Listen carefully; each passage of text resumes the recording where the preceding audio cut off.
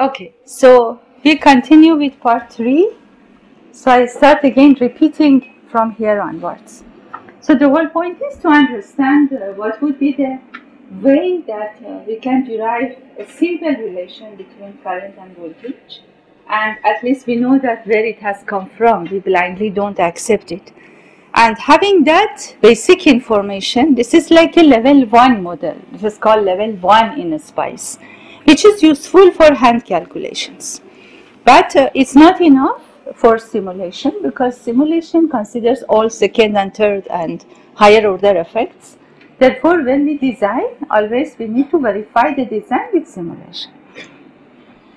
So to derive this relation, so we started from basic theory that we learned that eventually we have an MOS capacitor and we have a semiconductor as one of the plates of this capacitor.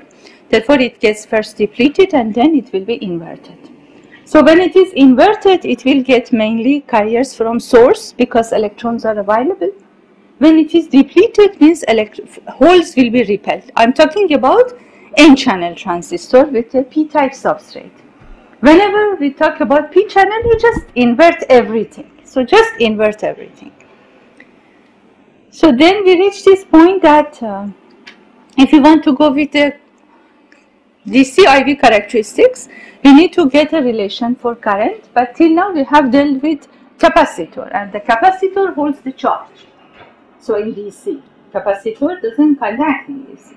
So we want to get the characteristics between, in fact, which depends on the gate source voltage as the controlling voltage for making charge in the channel, mobile charges. And therefore channel will be conductive. So when it is conductive, we will have a flow of electron from source to drain for N channel and flow of electron from drain to source for P channel transistors. So we started with considering, okay, how much is the density of mobile charge and how much is the total absolute value of mobile charge. So mobile charges are electrons, therefore, and as we learned, this is just like a capacitor with a value of Cox when the channel is inverted. But instead of VGS, which is the voltage we apply between gate and source, it's a difference between gate and source and threshold voltage. In fact, this is good to know that this definition, because it is much used for the design. So it is called gate over drive voltage.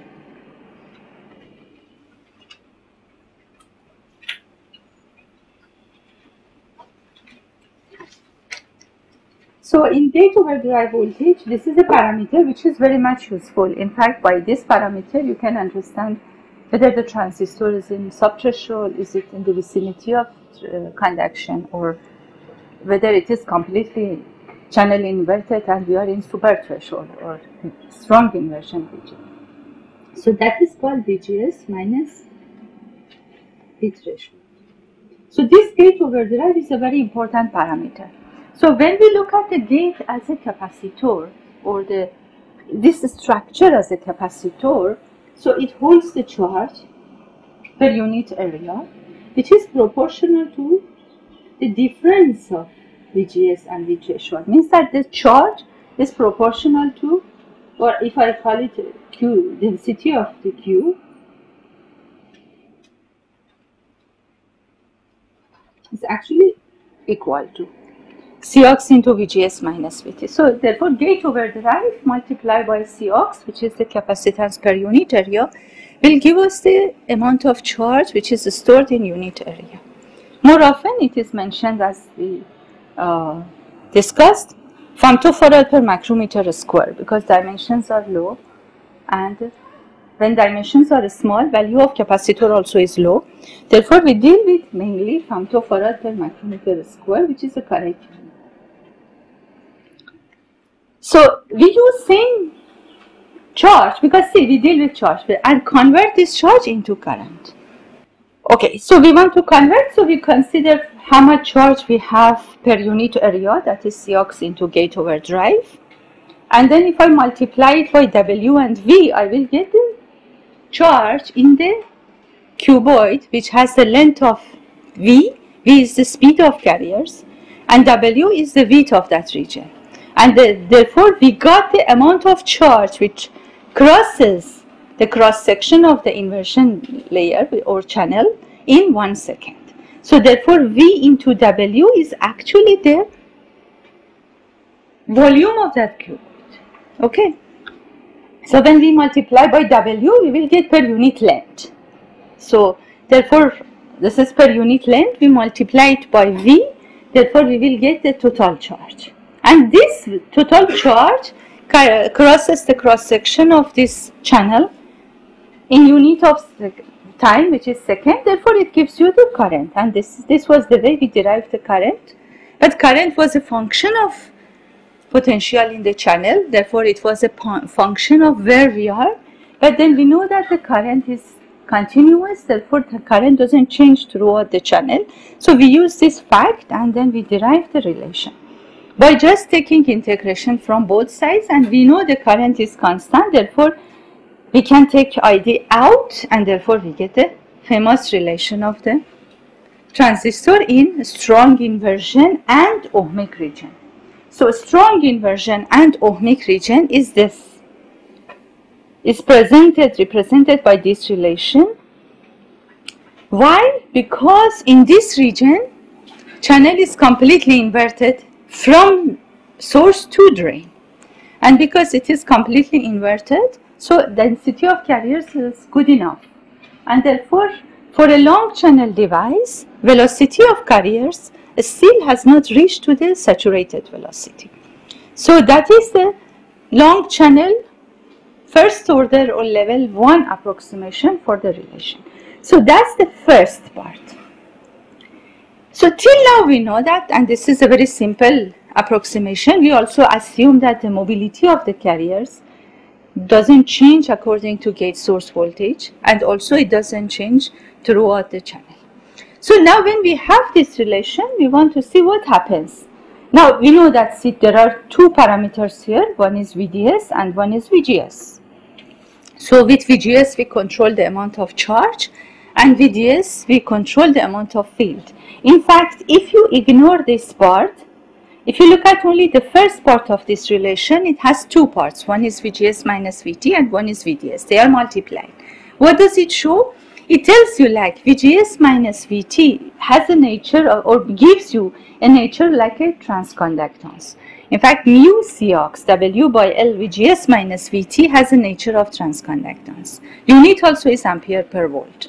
That means that you have a transconductance multiplied by voltage you have applied. It's like a resistor of which the transconductance changes with gate overdrive. Higher gate overdrive, you have higher transconductance, and therefore you have higher current. And that is the meaning of transresistor. So instead of transconductor, they have called it transresistor, which is same thing. The other term, of course, is the second order term, which appears because this relation is not a full relation, linear relation. So now, of course, if we increase VGS, therefore naturally we will have a higher transconductance. So now what about VDS? So suppose, okay, I want to, for example, get a particular transconductance, I apply a particular VGS, but then now what happens if I go all the way from minimum VDS, which is 0, to a maximum value? This maximum value depends on the breakdown of the device. Because the oxide thickness is very low, therefore we cannot apply any arbitrary voltage to these devices. They have a maximum tolerable voltage which is given by the technology. For example, in 180 nanometer technology, we can apply only 1.8 volt. Now, if we increase the VDS, what will happen for the transistor? So for VGS, nothing happens. Therefore, at the source side, channel is as before. But if you look at the drain side, as we increase the VDS, the thickness of this layer reduces further and further. If VDS crosses a particular value, this inversion layer disappears at the drain side. So what do we mean from that? The meaning of this is that, see, if you look, gate source determines if VGS is above VT, means channel is formed at the source side. Same thing is valid for the drain. It's a symmetric device. Therefore, if gate voltage minus drain voltage will be less than threshold voltage, so therefore there is no channel, no inversion at the drain side. That means that for a given gate voltage, if you increase drain voltage, you will see that slowly this inversion region, of course for void device simulation, there is no other way to see that, you will see that the charge will move, or this inversion region edge will move from drain towards source. So what will happen for that part of the channel which is now just depleted, it's not inverted at all? So what will happen? Whether current will be blocked, we don't have any current? Actually, it's not like that the current will not flow. Current will flow, but density of carriers now, or then, no, okay, let's look at it in this way. Density of carriers is low, or the total value of carriers also is low. Now, if it is low, what does that mean? Means that for current to remain same means that the velocity has to increase, and that is the way current can remain constant. At the source side, we have a very high density. VGS minus VT determines the amount of density of charge. So, and then with some velocity, carriers move or travel through the channel. As they move, density drops, but velocity increases. When they reach to the region when the channel has stopped, which is called pinch-off point, at that particular point, the channel has stopped. At that particular point and onwards, you will have a very limited density of carriers, but with the maximum possible speed. And that maximum possible speed is the saturation velocity of carriers. And that's why that particular region is called saturation region. That means that the velocity has saturated. So that's why if you look at these plots, on the left, you will see the plots of the first part of this relation. We have not gone to the second part yet. First part, which was strong inversion, means channel completely formed everywhere, and it's an oblique region, means it behaves like a resistor, So therefore, if you look at the current as a function of VGS, current, as you increase VGS, you notice current increases. So therefore, transconductance of this resistor has increased. And there is a peak value, and after that, as you increase VGS further, current drops, as you can see here. VGS further, current drops, as you can see here. But practically, what will happen? Practically, what will happen is that as you increase VDS, whenever it crosses a particular value of VGS minus VT, current cannot change anymore, because velocity has reached to the maximum level at the drain side. Therefore, current gets saturated, and that's the meaning of saturation region. So that's why instead of left plots, we have right side plots, which are common plots that you observe for the transistor, and they are called ID-VD characteristics of the transistor. For different values of VGS, you have different plots. As you increase VGS, for a given VDS, you have a higher current. For a given VDS, as you increase VDS in saturation region, current hardly increases. Of course, because of channel length modulation and output impedance, as we will see, the current changes, but that amount of change is not substantial. Therefore, it behaves like a current source, because in a current source, you have a current which is almost independent of voltage across current source. And because it behaves like a current source, we can use it as a device with a very high output impedance. But this is not the only use. Of course, it can be used as an amplifying device. But how much is this maximum current? This maximum current happens almost first order approximation when gate drain voltage, means VGD, is equal to VTH, exactly. So therefore, that's why all these points are shown by VGS minus VT. So VGS1 minus VT, VGS2 minus VT, these are those pinch-off points. So when it reaches to these points, then current gets almost, saturated. And that, therefore, what to derive it, therefore you need to replace VDS by VGS minus VT in this relation. And when you replace VDS by VGS minus VT, naturally you will get VGS minus VT square minus 1 upon 2 VGS minus VT square. Therefore, the relation gets simplified to VGS minus VT square divided by Q into mu Cox WY. One interesting fact here you can see is that if Cox increases, means that if you go with more scale technologies, this transconductance increases, and W by L, which is called aspect ratio of the device, also helps you to get better and better transconductance. So therefore it will have also a very good small signal transconductance, as we will see. But right now you can see that it's almost first order approximation, says it's independent of VDS, and the current is controlled by VGS.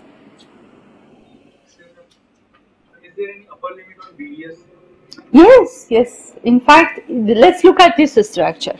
This is the same phenomena that I explained, so it is a visual explanation. See, look at the right side. On the right side, if you increase drain and you keep gates constant, so the field at the edge of this oxide, tin oxide, will increase.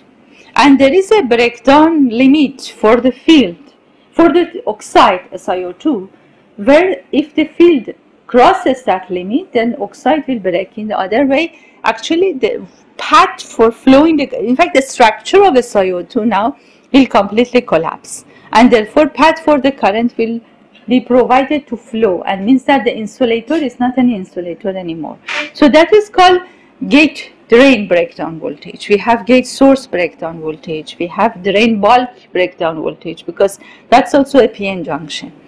But this voltage, gate drain and gate source breakdown voltage, has the minimum value. In any device, semiconductor device, we have to see that where we are limited, and that limitation is the minimum value, not maximum value of the breakdown. So we are limited mainly because of this tin oxide, not PN junction. PN junction may tolerate higher voltages, but the breakdown here is very low. For example, in 180 nanometer, you cannot apply around 2.5 volt, device will break. So this oxide thickness is very low, it's around just 4 nanometer. So field will be high, field is huge in this oxide.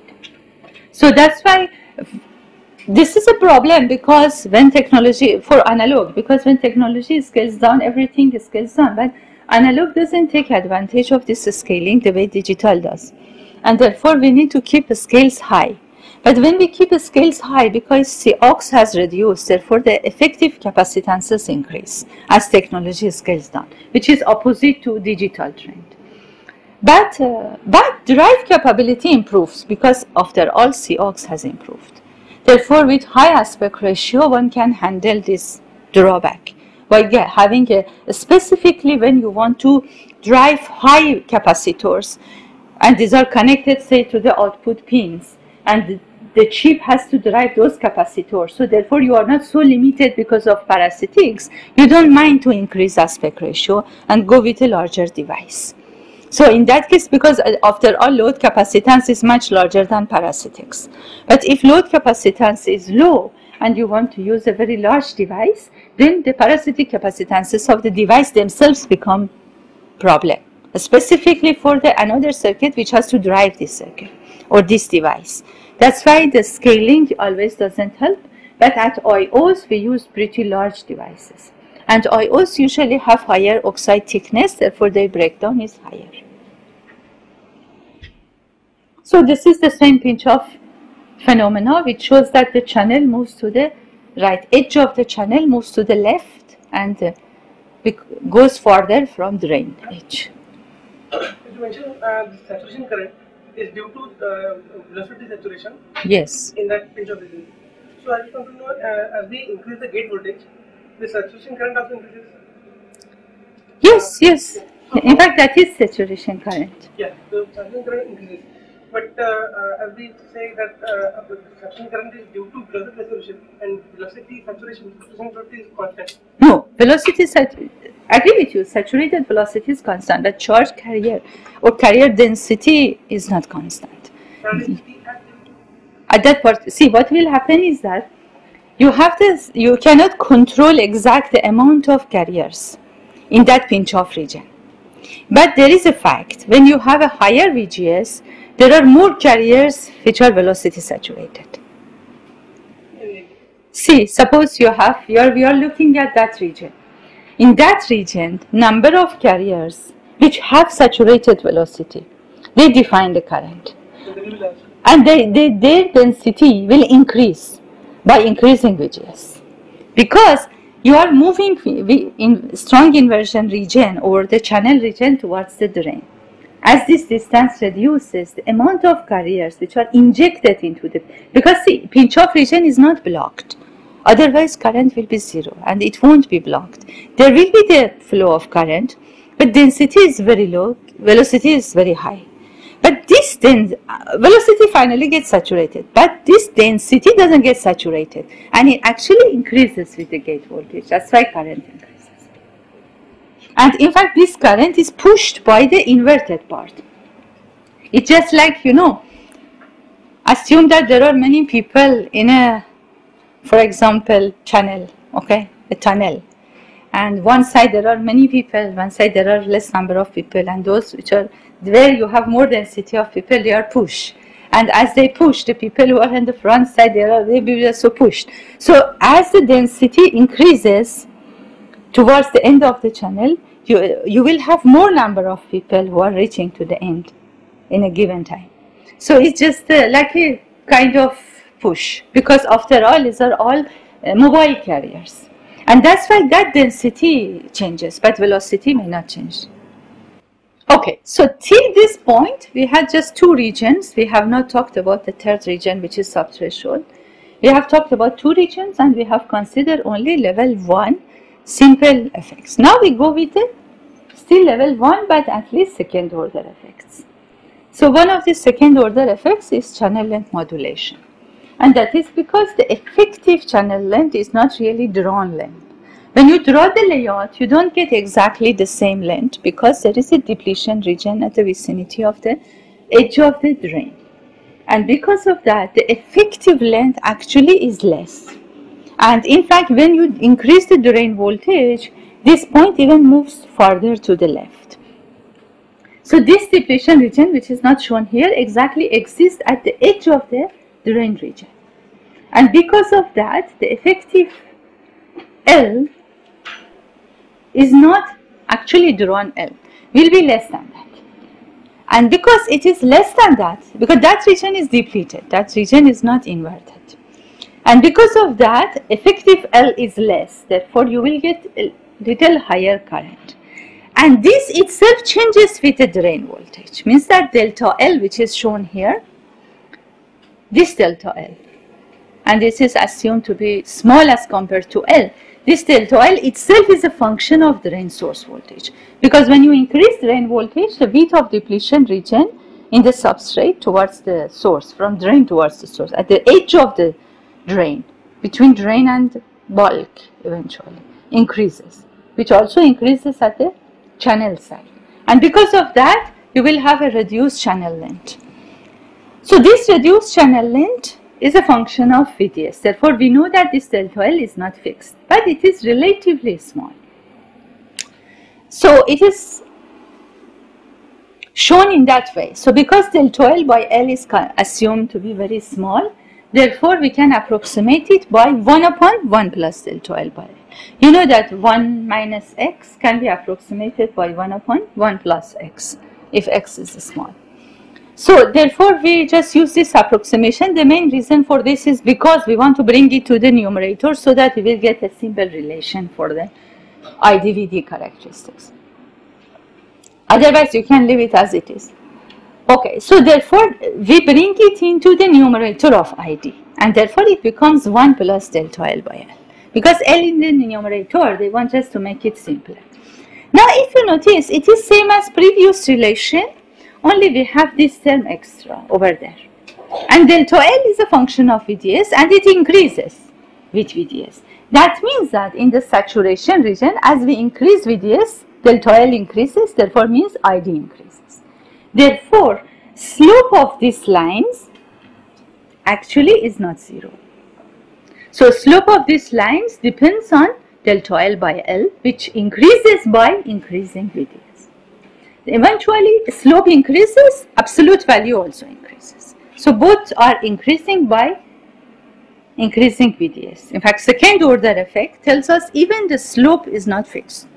So for now, we have gone only by considering we have a delta L by L and delta L, but the dependency of delta L by VDS is not required.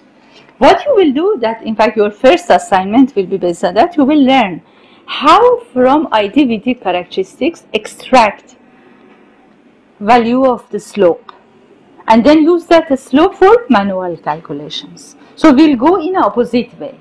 Because in scale technologies, these parameters are not given. We are not going to use level 1 SPICE for simulation. We use BSIM 3 v3 version 3. And because of that, we have to deal with around 50 parameters. And for that, there is no lambda, what is called, in fact, this delta L by L as a function of VDS. Is modeled by a first order relation lambda VDS, but that is not given in the model file. It is just level 1. Old model, but it's good for hand calculations. So here actually we want to get rid of this delta L by L so that we can get this relation with VDS. So here we know that the variation of current with VDS is a function of VDS, which means that it's a function of current. So how it is modeled here? It says that, see, let's define the first part of this relation, which doesn't have any dependence on VDS, as IDD. I just call it IDD so that this will be separated. The first part, which is multiplied by 1. The second part, which is the same multiplied by delta L by L, is separated. Now see, what we have is, this is IDD, okay, and variation of ID with respect to VDS. Because see, we know that this delta L is a function of VDS. It's a function of this part, right? Because this part is a coefficient. Therefore, it appears. Therefore, it's proportional to IDD. It eventually tells you the same thing. The variation of ID with VDS depends on ID, which means depends on VDS. Means that even the slope itself is a function of ID. So therefore, what we do is that we use this as a proportion. See, it may be even proportional to IDD square. Right? So there might be completely nonlinear relation. Here we assume it's a linear relation. That's why we simplify. That is called first order approximation. So we assume it is just proportional to IDD, and therefore that constant of the proportionality is called lambda. So therefore we will get eventually what is this delta L by L. This tells us that it is variation of the L with the VDS, variation of L with VDS will lead to variation of ID with respect to VDS, and we model it right over here. Eventually we have a constant current plus a delta I, and delta I is a function of delta VD. Eventually we write it in that form, right? So therefore we consider here in these plots we have a slope. So it's not a zero slope, it's a slope. Therefore, if you have delta V, you will have delta ID. And delta ID is that slope multiplied by delta VD. And that is actually is the output transconductance. Delta ID upon delta VD is the small signal output transconductance. Okay, so therefore we consider it is proportionality constant as lambda, and therefore now we can write the relation as IDD is same as before. Eventually we will write delta L by L proportional, that term to be proportional to VDS. That's it, lambda VDS. IDD naturally is the factor. Will come out. So we will consider it's just the first order approximation lambda VDS. And this lambda doesn't exist in this BSIM model. It's just the first order approximation we make. What you can do is that if you want to derive it, you need to just derive the slope. And in ngSpice, it is possible when you plot a graph, derive the slope of that graph. Whatever y versus x, whatever y and x are, you can derive delta y as divided by delta x at every point. So even by simulation, you would be able to figure out whether slope remains almost constant or it changes drastically. So if it changes, we will have second order, and the way it changes, we will go to higher orders of the approximation. So that is, in fact, if we go with this relation, that is variation of lambda itself as a function of VDS. If lambda is constant, then we have a pure linear relationship with VDS. No, the reason is because that region is not depleted. When we integrate, see, we are integrating here based on the inversion. The right side is inverted region. Now, inverted region doesn't end at L. Inverted region will end around L dash. So you have a small depleted region around the ring. It's not exactly depleted. It is almost, means that even if the device is in triode region, still there is a small depletion region over there, which is not fully inverted. So we cannot consider it as an inverted region. That means we are assuming that the potential at L and L dash both are VDS. Yes, we use that approximation. In fact, we use one more approximation. I didn't mention it. I just wanted to see if everybody say. I told you like VD minus VT, right? At the drain side. But that is VGD should be more than VT, so that you will have inverted. But whether this VT is same as VT at the source side.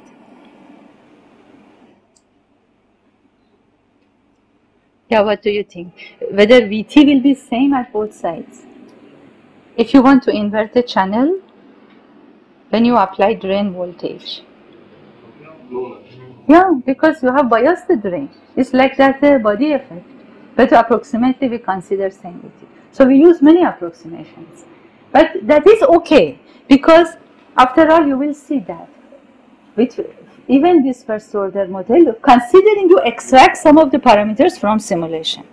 If you do that, you will get a relatively good design, and then you will be able only fine tune it. Yeah, so therefore we have all these assumptions to be able to proceed. There are more assumptions. Even at the source side also we consider same thing. Otherwise we have to include that effect in phi B also. See, threshold voltage is 2 phi B. Again, there also the assumption is that the potential remains 0, because you have a small depletion region at the source side also, specifically when you bias the source. But when we wanted to talk about body effect, I didn't mention it, because I just mentioned the impact on the depletion region from bulk side, not from source to the channel side. That part I ignored, and that is ignored. First order effect, it is ignored. But if you look at BC model equations, BCM is available, all documents, models are available from Berkeley side, because BCM was developed by Berkeley. In Google you just type BCM and then Berkeley, you will get the first link to the website, and there they have given all equations from all levels of this model, all versions of BCM. So right now we have BCM 4, we have BCM 4 FinFET, but we will follow BCM 3 version 3, which is good enough for 180 nanometer. So this is one effect, which is channel length modulation, and it appears as variation of current in saturation region with VD. Therefore, that means it will appear as an output impedance. The second non-ideality that we have is velocity saturation even in the inverted region. The reason is because when device becomes very short channel, it's very short. Therefore, you can see that when device is very short, for a given W by L increases a lot, right? This is one thing. Second thing is that when the channel is very short, drift velocity almost reaches to saturation velocity. By the way, saturation velocity here I have written, this is based on the values given in the reputed, well-known like Z as well as Streetman. So this books, it's around, in the literature it is mentioned, it's around 10 to the power 7 centimeter per second for electrons. For holes it's less, a little less. So when the channel length reduces, so actually, because see, the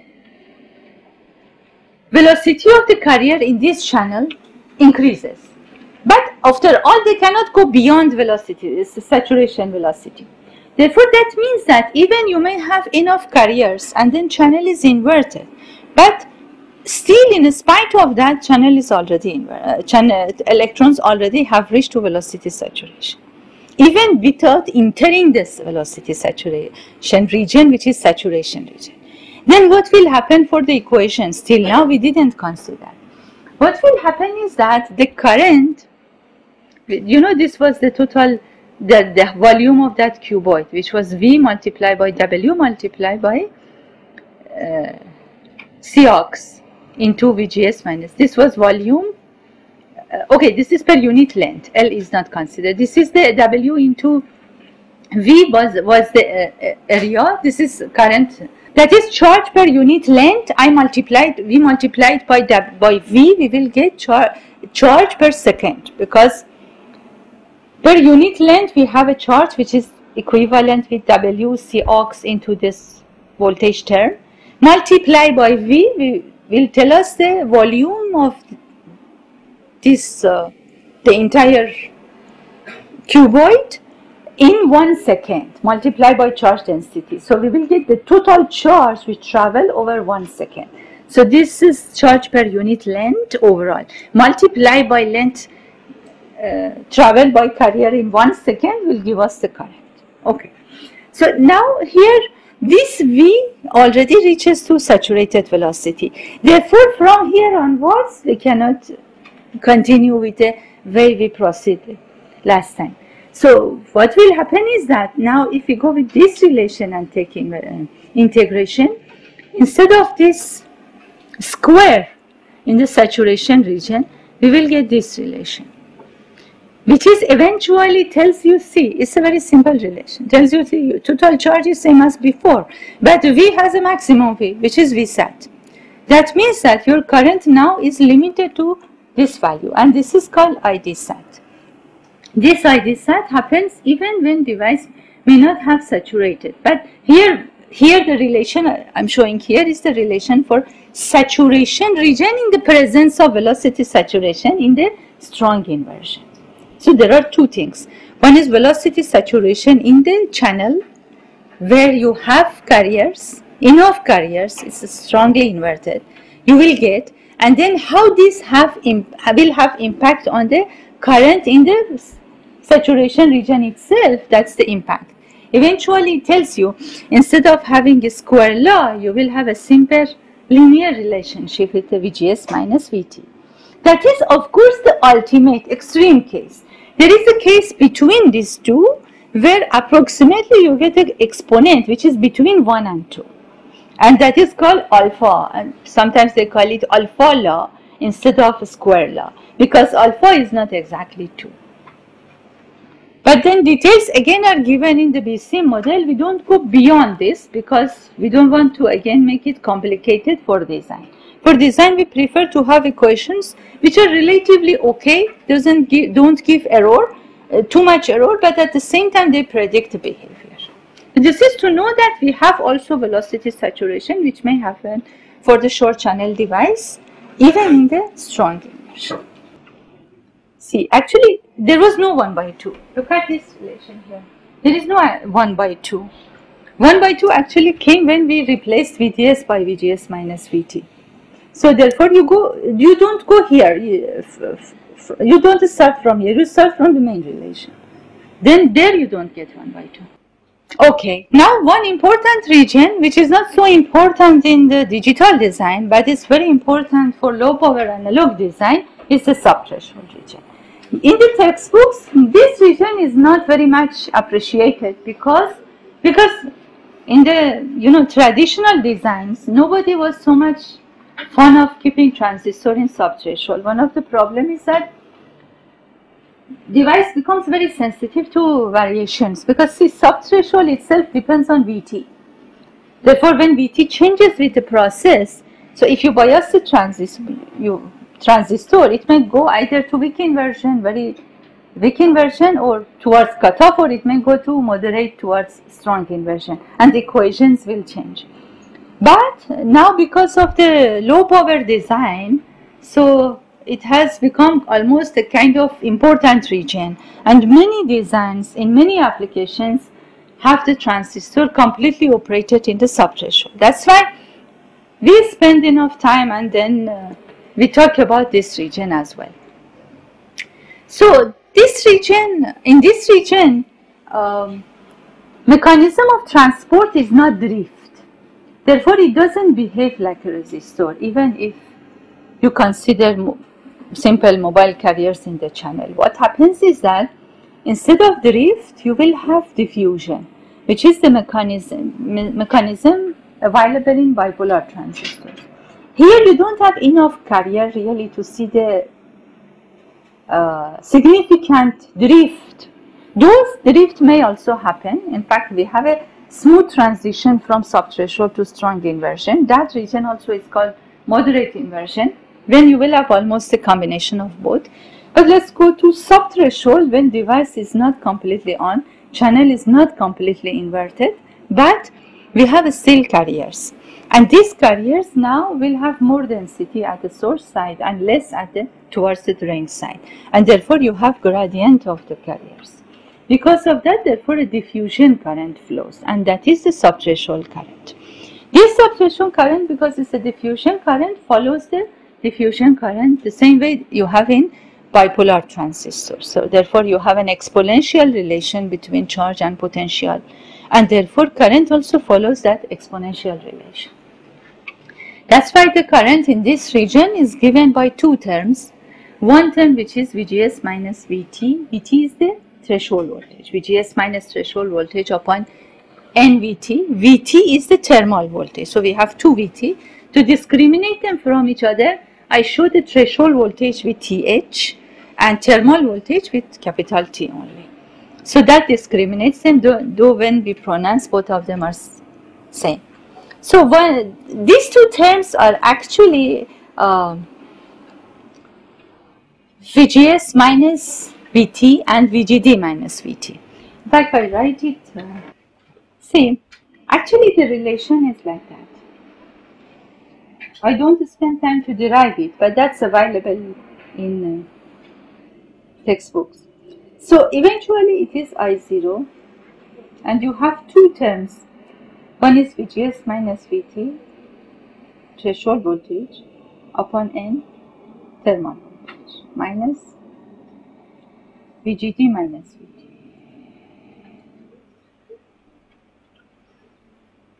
Okay, so you have this relation. This is the actual relation. Now, here, because we talk about always VGS, VDS, because the standard plots are VGS, VDS. Therefore, VGD is not the term that is commonly used, though it is very important.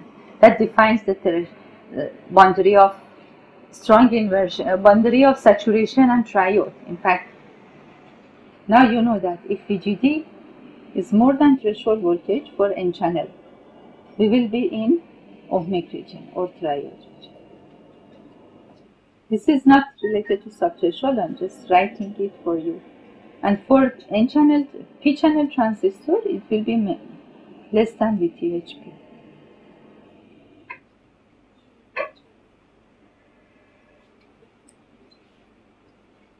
This is just, but therefore VGD is an important parameter, but standard plots are IDVD and IDVG.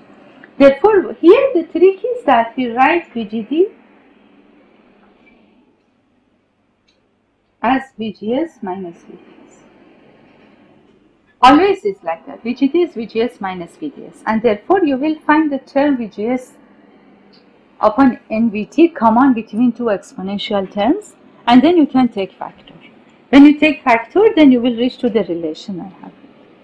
So that is just I explained how this relate. The only original relation in subthreshold is this.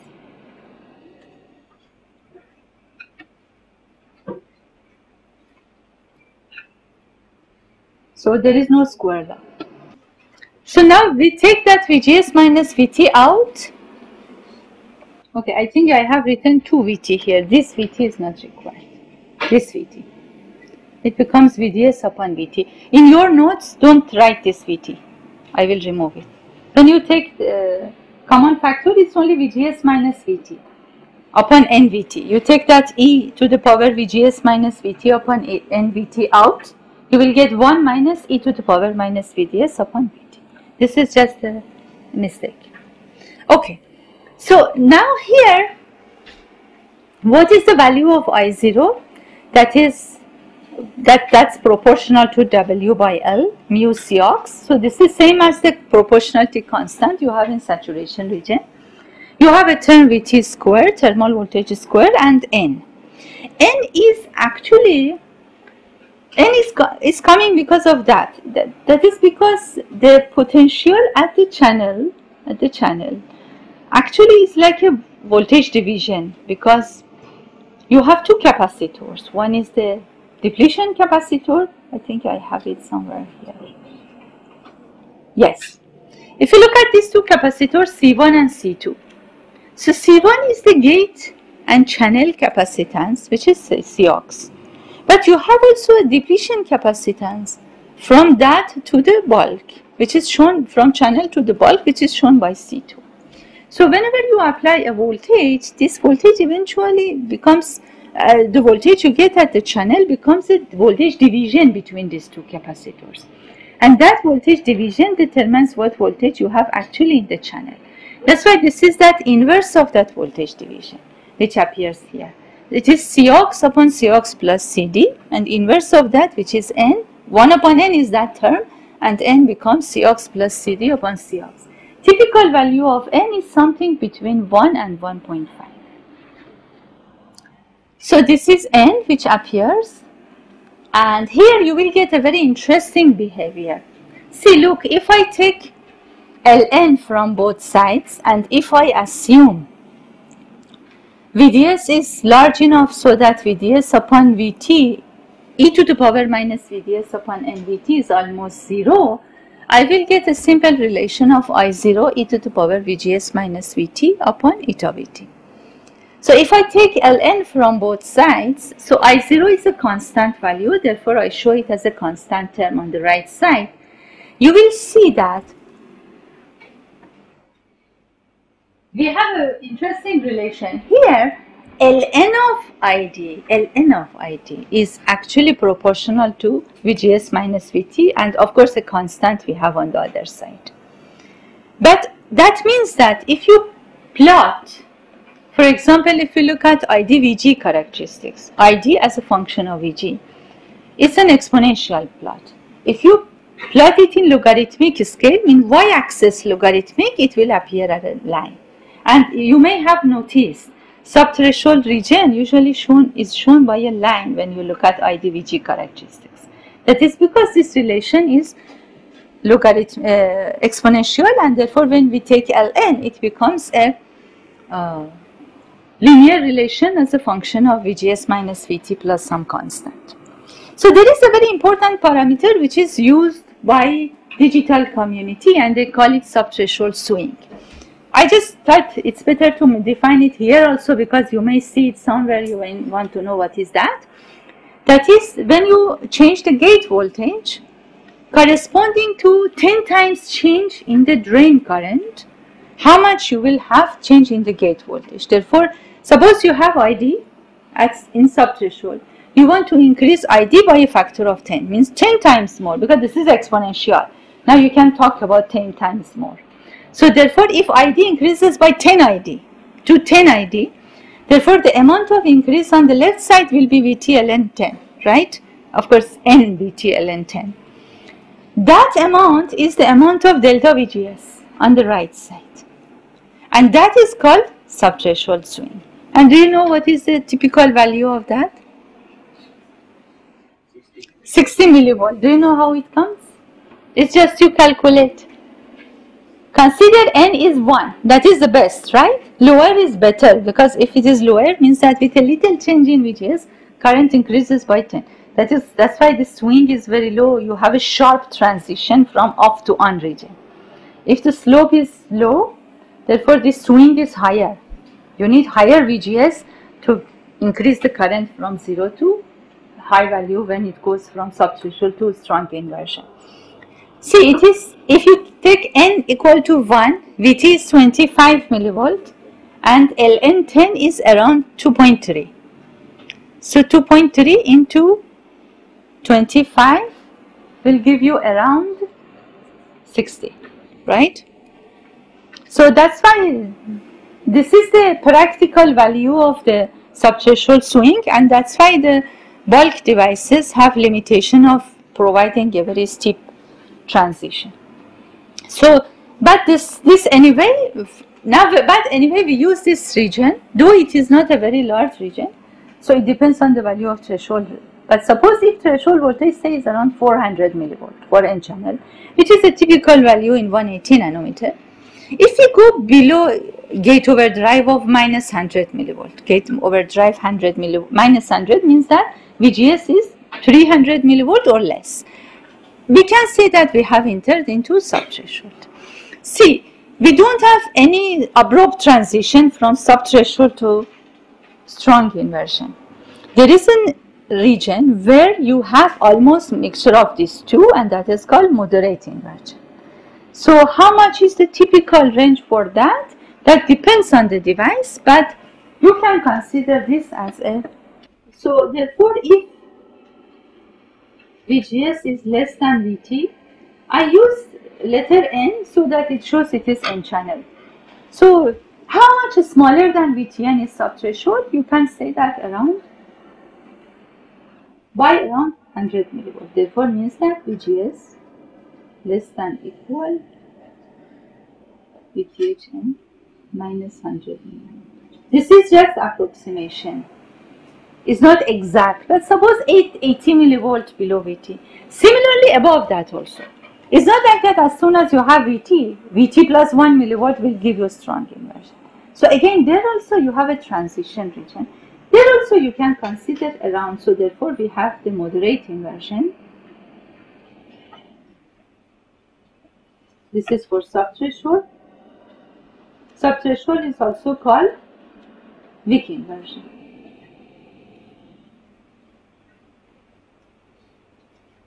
So for moderate inversion, you can consider VGS is something around